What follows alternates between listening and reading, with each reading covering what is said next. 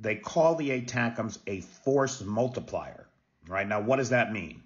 A force multiplier is a weapon system that makes other systems, other parts of the force work better, right? And I think Peter is going to talk about the ATACMS being a force multiplier.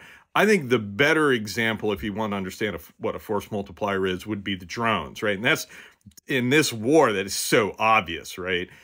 Just, it's clear to anybody, I think, that an infantry unit with drones is much more capable than an infantry unit without drones, right? And no one's going to want to do that anymore.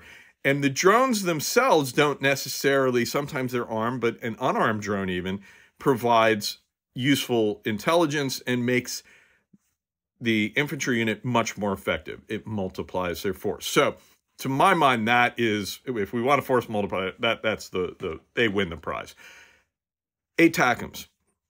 Again, Peter has a very good video. No hate on anything he says there. And he goes on to identify what is not necessarily the force multiplier effect, but the inherent value of the missile as a deep strike missile, right? And the ATACMS, it's an okay missile. Okay, look, it was made, I was in the Army. I was young when this thing was made. So it's old. The Army stopped buying, the U.S. Army stopped buying them in 2007.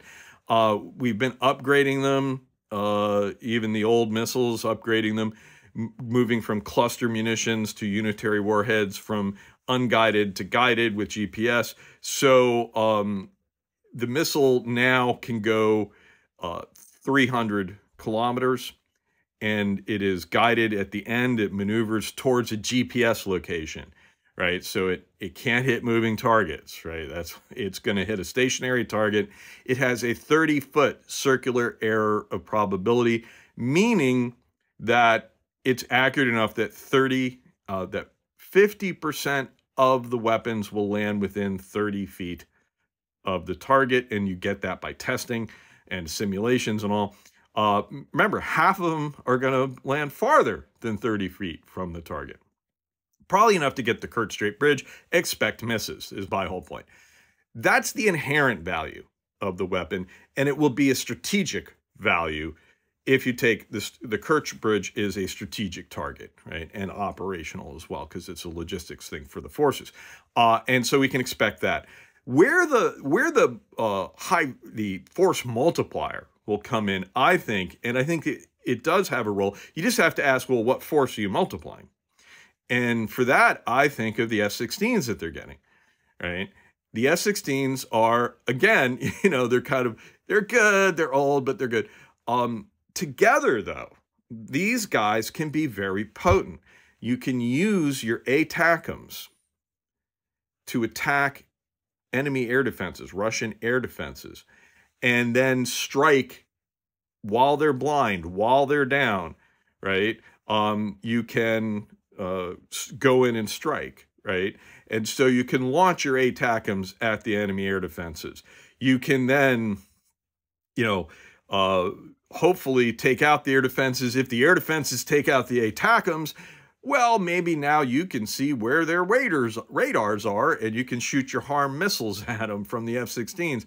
But then the F-16s, once you punch a hole in the air defenses, you can go in and attack targets, whatever those air defenses were defending in the first place. Devastating use. This is joint suppression of air defenses, what we used to call it. That's when two branches work together to achieve the mission. And this is where we get synergy. This is where the force multiplication comes in, right? That the F-16s alone, you know, the F-16, I mean, just imagine the layers of things that Ukraine can use together.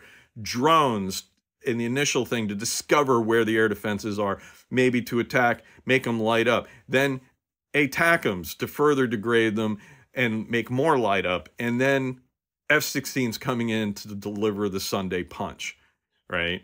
And that is going to be a devastating combination, especially if at the same time there's more air defense missiles for the Ukrainians to protect the airfields that the F-16s are operating out of.